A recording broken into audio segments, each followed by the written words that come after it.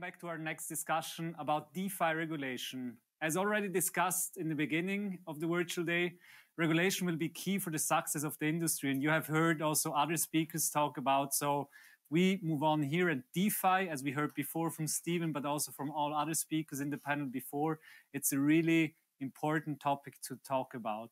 So this applies, the regulation topic applies just as much, if not more, to the DeFi space. And it's my pleasure to welcome Rebecca Rettig, Jacek Czarnecki, Joachim Schwerin, Fabian Scher, and David Johnson as our moderator, who will discuss the importance and the implication of this topic. So David, may I please ask you to take over? Sure. Glad to be here, and thank you for having us today. No, this is an exciting topic as we've seen the growth of DeFi really explode the last few years. And so happy to jump in right away with our panel. I'm going to ask first Joachim to introduce himself. We'll go around the table, and then we'll dive into the topics today. Thank you so much, David, and thank you, Nicolo, for the introduction here. Very pleased to be in this group today and discuss. I'm Joachim Schwerin. I'm Principal Economist in DG GROW of the European Commission. DG GROW is the Director General responsible for the internal market, industry, entrepreneurship, and small and medium-sized enterprises. And in this DG, I'm working in a part that deals with the digital transformation of industry. So basically, my responsibility is developing the token economy in the EU. Wonderful. Well, glad to have you here today. And Fabian, you want to go ahead and introduce yourself? Sure. Thank you very much for the invitation, first of all. My name is Fabian Scher. I'm a professor at the University of Basel with research focus on public blockchain networks and DeFi. And I've recently published a paper with the Federal Reserve Bank of St. Louis review. And since then have been somewhat caught up in the topic of DeFi regulation. All right, great. And Rebecca? Hi, my name is Rebecca Rettig. I'm the general counsel of the Aave companies, which is a group of software development companies headquartered in Europe. We developed the Aave protocol, which is a non-custodial, decentralized liquidity protocol that runs on Ethereum. Wonderful. Well, thank you. And finally, Jacek. Yes, hello everyone. It's great to be here. My name is Jacek Czarnecki, and I'm a global legal counsel at the Maker Foundation, a community member of MakerDAO, which stands behind the Maker protocol, a decentralized finance protocol with DAI as decentralized stablecoin. Great. And Jacek, why don't we begin with you? You know, Maker has really been at the forefront of a lot of DeFi. Curious what you're seeing and sort of how you're adapting to the landscape as things have scaled and become a lot larger than they started. Curious to hear how things are evolving there, especially regarding regulation. Thanks. I think that's a really good question, because indeed Maker was one of the first, if not the first, decentralized finance projects. And for a long time, it was actually synonymous with decentralized finance. But one thing that I'd like to flag out here is that if you ask me as a representative of Maker, this is actually super interesting to answer this question, because the real question is, who is Maker? Right now, the Maker Foundation is actually dissolving because the Maker protocol is fully decentralized, and it's an actual decentralized finance. So I think that this marks that the Maker Foundation dissolution marks a real huge step towards the development and maturity of the entire industry, because right now what we have in place are actually decentralized protocols, which are also a challenge from a regulatory perspective. And it's been a ride over the past few years to get here, but it's also a right time to have a discussion, right, like this one that we're going to have on this panel, to discuss regulatory and policy topics of how to approach this type of decentralized protocols. That's great, and congratulations on achieving that milestone. I know that takes a lot of work and a lot of effort to reach that level of decentralization. Rebecca, love to give the same kind of thoughts from your experience. So I think decentralization is a spectrum, and I talk about it a lot. I think there is The point in time, the decentralization, I think, has two meanings with respect to DeFi. One, these protocols are running on Ethereum, which itself is decentralized, right? It's run by tens of thousands of nodes all across the world, and you do not need anyone for the protocol itself to just continue to run forever. So that in itself, I think these protocols are decentralized from a technological perspective. Whether you have decentralization, meaning a separation from the original developers from the way that the protocol continues to grow, is a really important question. Professor Shar and I have been on panels before where we've talked about this concept of decentralization theater, where people just are using the word decentralization or using DeFi to talk about protocols that still have things like centralized order books or, excuse me, deep involvement from the original developers. So the way, I'm sorry, the way that the Aave companies have decentralized themselves or divorced themselves from the protocol is they've turned over the admin keys to community governance so that all decisions and growth and changes for the protocol are made by the community. So there are tens of thousands of independent wallet addresses that hold either Aave or staked Aave, which allows them to do one of two things: to make proposals to upgrade or change the protocol, and then to vote on those proposals as well. We don't have involvement in terms of changing, growing, developing the protocol, and we've turned it over to the community, which I think is a really important thing. And for me, I'm very invested in the concept of decentralization for a variety of reasons and DeFi, but I think that when you have the users and the community or ecosystem that is connected to the protocol, invested in its own growth, it's almost safer for the system because people are interested in what is important to them when they're using these protocols, and so making those types of proposals. That's great. Thank you for that, Rebecca. It really reminds me of sort of the debate that's been had over the years over how to define what is truly open source, right? And the Apache Foundation, what they came up with, more than half of the code being from developers that aren't just the original developer. And so it's good to see that we're sort of getting to the same kind of standards of maturity. Fabian, you want to take it from here on your perspective? Yeah. Absolutely. Yeah. I think Jacek and Rebecca have raised some really good points, and I also agree with your comparison. Maybe I'd also make a comparison to the early days of blockchain, because also there I wasn't quite sure what we're actually talking about. I mean, the term that came from a really decentralized idea was actually hijacked at some point by completely permissioned ledgers that haven't been too much more than glorified databases. And I completely agree with Rebecca on that we're currently seeing some companies, and in that case, they are really companies who are just using the label DeFi to get around regulation. And I think that's really important also for policymakers and regulators that they understand that there is no clear definition of decentralized finance at this point, and there are many different opinions on what this actually means. So the only thing they can do when they are evaluating DeFi protocols is actually looking into these protocols, looking at the various layers, so looking at the blockchain on the very bottom. The blockchain itself could be centralized, and then it doesn't really matter what you're doing on top. Then looking at the assets, so the tokens, if they have any special privileges, looking at the protocols themselves, and really moving through all of these layers and checking if the protocols and everything below actually are decentralized. Oh, that's great. Joachim? Yes. It's perfect what Fabian said, because this is precisely the process. And I think when we talk about regulation and decentralization, we should look at where we stood 10 years ago and where we want to go. 10 years ago, we had the financial crisis. We were just coming out of that. And we realized that we had 75% of financing of small and medium-sized enterprises in Europe in the banking sector. Banking sector being centralized, having a lot of regulation, and being full of risk. And this is precisely the starting point where then we looked at alternatives, and then decentralized finance came out in the form of, let's say, non-blockchain applications, crowdfunding. It moved through fintech, the whole pipeline, blockchain, tokens, where we are now.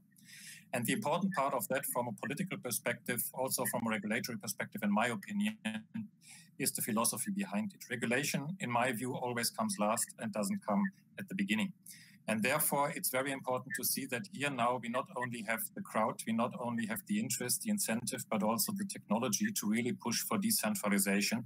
And this requires a completely different governance approach, also in terms of regulation than before. We don't have these mature markets any longer.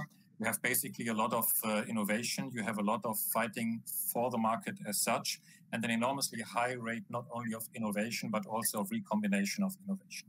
And the key point for me is less so regulation, but it is educating the policymakers and regulators to understand what is actually going on here. For the technology as such, you don't need regulation. For the development of the business model in an early stage, you do not need regulation. At the end of the day, for what you needed is the dissemination and the scaling.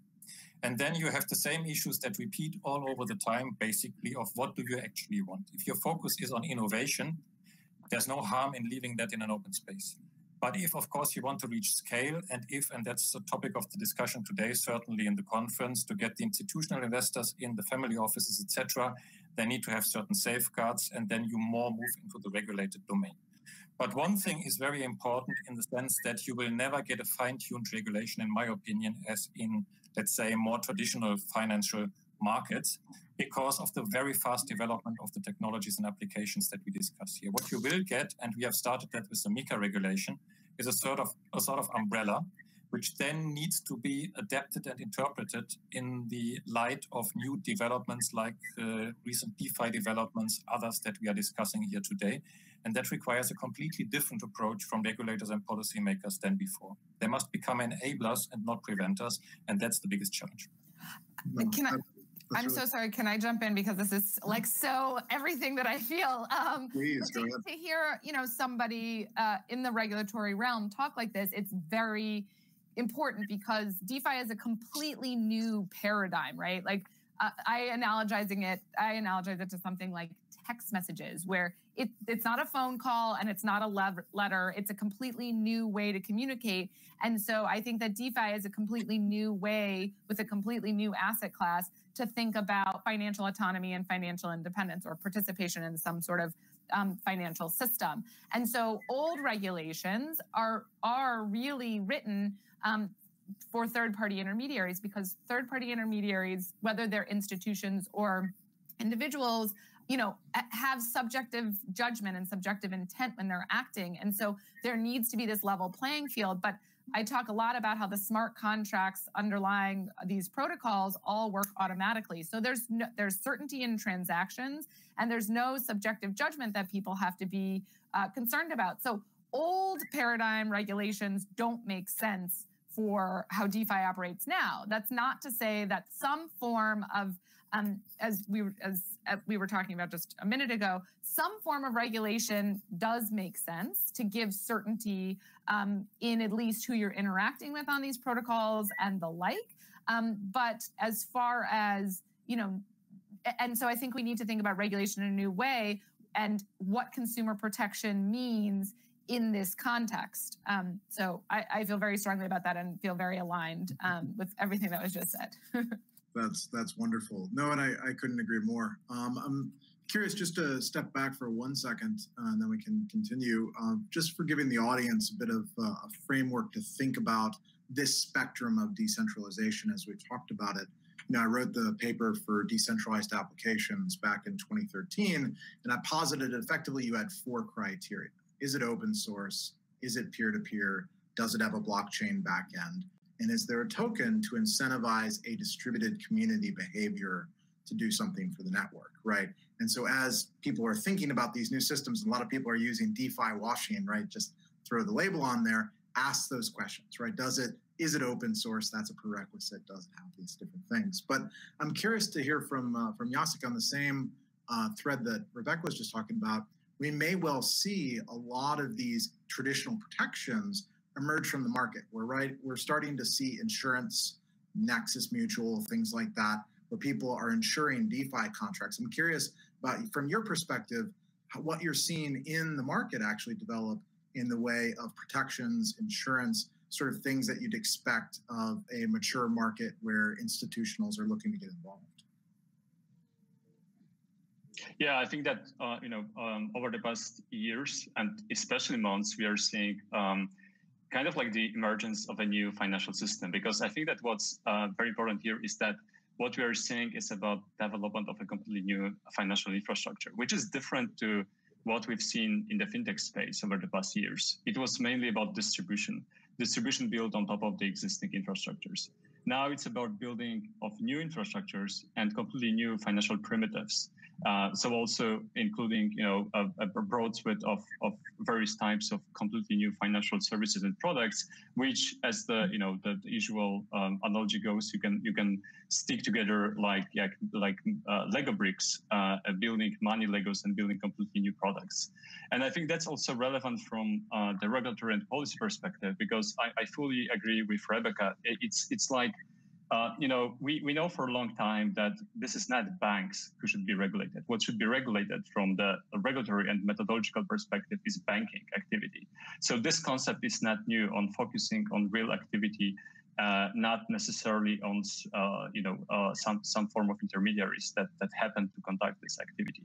And this concept should apply here as well. I mean, you basically, end of day, have new financial infrastructures on top of which there is going to be a distribution layer, and there is already to some extent a distribution layer to which you are going to apply some, probably financial regulatory principles in the current form. But then those infrastructures, those new financial primitives, they need a completely new approach. And this is something I think that we all agree about. That's great. Well, Fabian, curious about your thoughts on the same topic.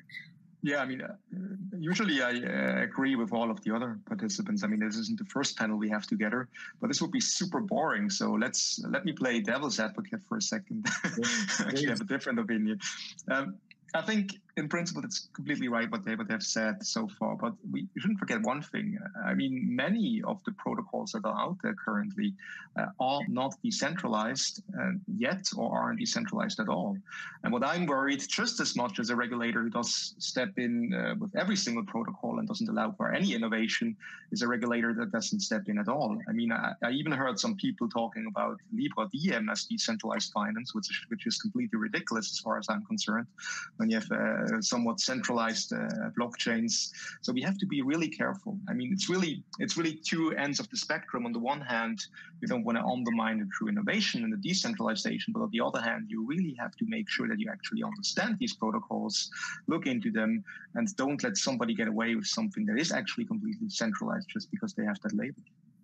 Yeah, I completely agree with the point on decentralization. To go back to your original question, David, about like how are we proliferating risk mitigation strategies and ideas to allow investors to come in, I'll give you two concrete examples. They both come from the Aave companies because that's what I have and know. But so in something like a risk mitigation mechanism, we've built something and deployed it, and it's also decentralized and run by governance called the safety module, which is a protocol, a decentralized protocol that allows individuals to stake their Aave or to stake the liquidity token from the balancer Aave ETH pool, and they can earn rewards because they've staked it. But all participants in the safety module understand that in the case of a shortfall event on the Aave protocol, governance can vote to slash 30% of the funds that are in the safety module to repay any losses that any users of the Aave protocol experience. It's all run by governance. It's all going to be subject to a vote, but that is a risk mitigation mechanism that I think is intended to replicate the types of risk mitigations that are in the traditional financial system, but in a decentralized way. So that's one. And we just announced a few weeks ago, and this is slightly different, that there will be a permissioned version of the Aave protocol that is going to be deployed in probably end of the month or sometime in July. It's literally the same underlying smart contracts for the protocol, except there's another layer of smart contracts on top that allows for the whitelisting of wallet addresses. So there's going to be completely separate and apart from Aave. There will be, to start, one whitelister and then multiple whitelisters.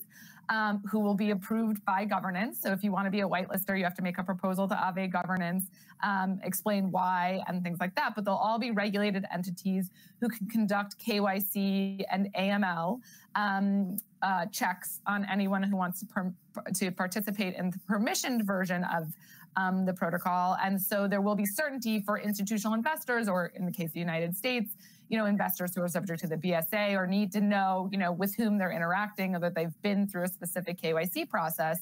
And so that also is another way that should start allowing institutional investors, hedge funds, family offices to become more involved in DeFi and to have some certainty around what they need as far as compliance, but also be able to participate in this decentralized new financial system. That's great. And that actually is a perfect transition to the next topic. And Joachim, maybe you can kick us off on this topic, which is what Rebecca is saying is we're effectively seeing the merger between, DeFi and the more traditional finance, right? Permissioned versus permissionless, right? And, I've spent a lot of time, sort of understanding that bridge the last year, took a company public, DLTX, in Europe, and we're doing all blockchain and crypto activities, right? And it's, what can you put on the balance sheet? What can you explain to regulators and investors? Curious about your perspective of these bridges that are developing between the permissionless and the permissioned economy. Well, it's very interesting what you ask, because the last panel I attended a few days ago ended with the question, can DeFi live without CeFi? And we seem to get back to the point. And I just also wanted to react before I come to that, perhaps to what Fabian has just said, because I find that question a very important one, actually.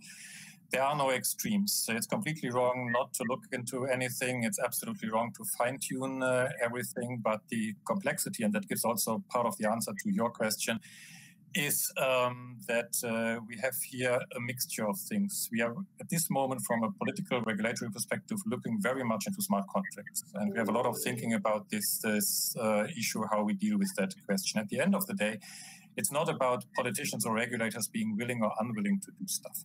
But there's really fundamental questions that we are addressing here, where you have a combination of economic, legal, and IT factors, where you cannot be an expert in one of these fields. You have to put that together in all of these fields, and you have to also see the cross-cutting aspects. I mean, why would it be useful to regulate, for example, DeFi from a risk perspective in a different way than self-driving vehicles, completely self-driving vehicles? There's a liability, and whether that lies with the programmer or the producer or whatever you have at the end of the day, these are very clear horizontal questions that cannot be discussed in isolation in each field. And that requires a completely new set of skills.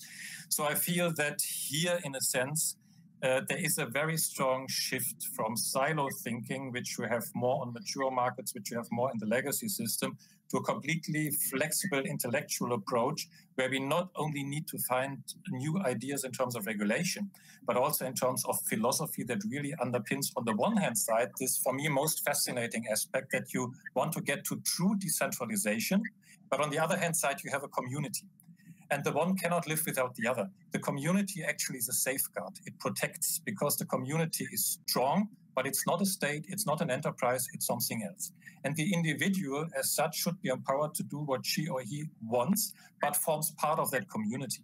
And in that sense, actually, I find that from that perspective, I don't find anything useful. I'm a PhD economist in current reading on economics literature, but I find very much useful things when I look back 200 years to read Hegel, Fichte, Kant, philosophers that basically have this dichotomy of life and where things are coming together.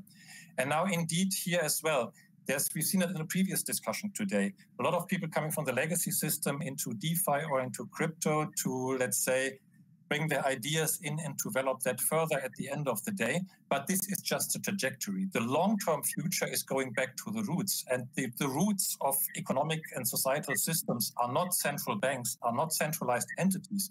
The roots are communities at grassroots level that basically took their decision and then it scaled. And my feeling is that we're going back in this direction very much. We have a very confusing, complex, challenging transition period, but the train has very clearly moved in the direction where we are going. And that means that, yes, for a time being, it's very important to look at how can I come in safely from a traditional perspective, have my investments, have my return, etc. At the end of the day, most people that I talk to at least those that are not really from the financial part have no interest whatsoever primarily in return, but more in the other things, and return comes by itself if you just go into that direction. No, it's a great way of putting it. Well, I'd love your thoughts on this topic as well, Fabian. Yeah, I mean, I cannot disagree with Joachim on anything he said on that level. I mean, it's somewhat romantic, and I think it's great when you put it like that. But in practice, I'm afraid things will get super messy, and it's not that easy. I mean, at some point, you have to put these words into actual policies. You have to regulate it somehow, and then there will be a line somewhere, right? And then you have to say, okay, something is regarded as decentralized if it doesn't cross this specific line, and then maybe a certain set of regulations will not apply. And once it crosses that line, it's a financial intermediary. And I think that will be a challenge. I mean, yes, we can agree on a high level, but I really think that this will be a super big challenge and completely messy. I agree, but there is actually... You go ahead. Go ahead.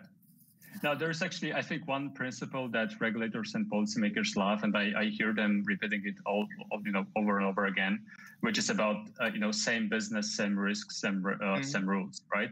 And this is just perfectly 100% right. And if you apply it to different models, you can see even the same business, but just a different risk profile, just because you're using a different technology, which gets rid of some risks, but perhaps introduces some more risks. And this is just perfect. And I think that, in terms of discussing decentralization theater, whether some models are more or less decentralized, I think that we should get rid of the moral judgment. I mean, in some cases, actually centralized services, centralized providers or hybrid services may make more sense. They may or may not, depending on, end of day on users, right? And the risks they introduce or remove from the system. But, by sticking to this simple regulatory principle that I mentioned, I think that this is just, a perfect way to do this. And this is where I think everyone in the room is always aligned, right? Both regulators, market participants, members of academia. Of course, devil is in the details here, right? How to do this in practice and how to apply this methodology. And of course, there is additional challenge to actually getting into details, getting behind the curtain and seeing whether the business is actually the same or what are actually the risks. And this is the most challenging part. And here, just want to get back to one of the Joachim's initial comments about education. This is, I think, the main thing that we need right now, and this is why I find this type of panel so useful, because we need to really get to the bottom, and we need people, including regulators, to understand what they are dealing with. Makes sense. Rebecca, you were saying? All I was going to say is I think the standard for centralization has to be defined in a particular way. And it's almost in the, do you have control over user funds? Now, that means one of two things: taking custody. The company DeFi software developers do not take custody of funds. The question is then, do the protocols ever take custody? The answer, at least in most DeFi protocols, is no. But then there's a third question, which goes to centralization, which is, do the software developers have the ability to control the protocol such that it will impact user assets? And if the answer is yes, right, they hold the admin keys, they hold a guardian key where they can shut down the protocol, whatever it may be. But if you have the ability to impact user assets in some way, then you have some level of centralization, and then have to be, because there's this human subjective intent, subjective judgment, then you do need regulation to control that in a number of ways.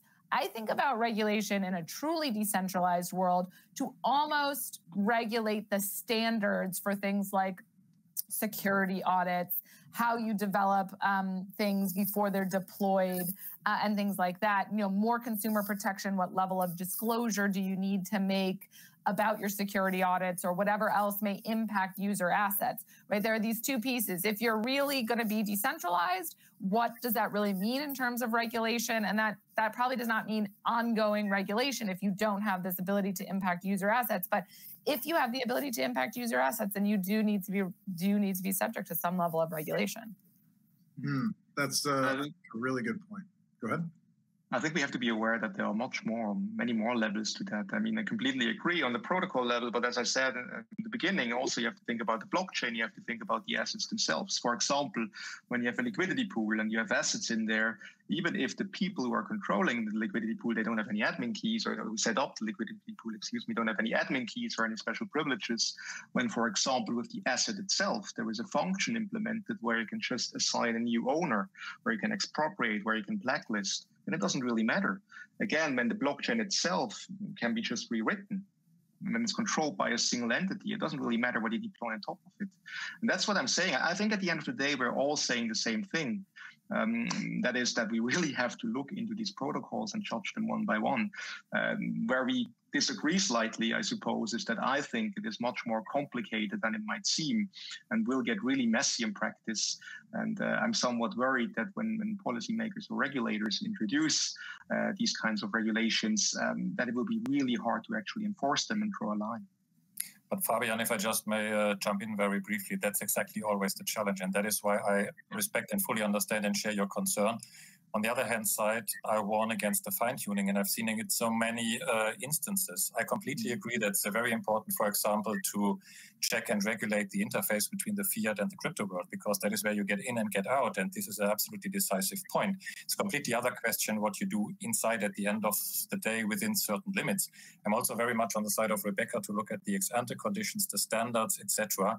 But I fully warn against looking at each and every smart contract. At the end of the day, it's a community thing.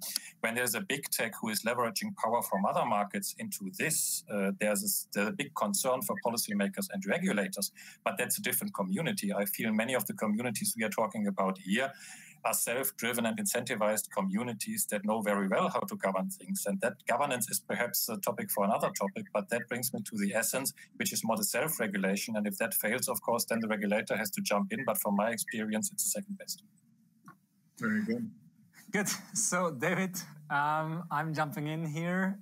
We have some questions from our participants, and I would love if you would continue this discussion afterwards also in the networking room, where participants can really ask you questions in a more detailed way also. So we have here, several questions. I'll just take out two. First one is the whole space walking on thin ice and completely dependent on Tether? Consider this hypothetical scenario. Tether comes out and says its commercial paper reserves is in OV quality, corporate debt, or BTC. Does the whole DeFi bubble pop when the market realizes Tether is not collateralized?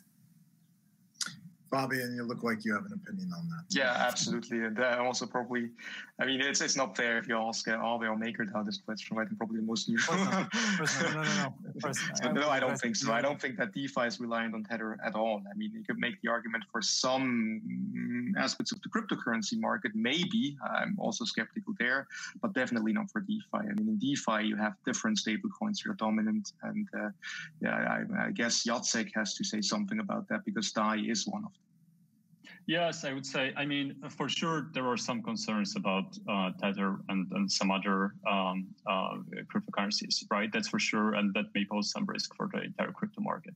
But at the same time, I actually think that in the same way as Aave or Maker are alternatives for traditional finance, they are also alternative for Tether and the like. I would say that first of all, Fabian is absolutely right. And second, we actually looked at this. We compared the price movement for Tether with the bad news, also with all the history that you know, and basically there's zero correlation. And my conclusion from that is that a lot of people are concerned about Tether. It's exactly not the people that are using it. So that should tell you something. If I may add one more thing, I mean, DeFi actually solves the issue, the trust issue with Tether when you think about it. So all of these concerns can potentially be solved by DeFi. And you have the collateral on chain. Well put. Exactly. Good. Perfect. And thank you all for this valuable and interesting exchange. And hopefully we will see you all next year in St. Moritz in January, in person, of course, to continue this discussion and see how the industry evolved.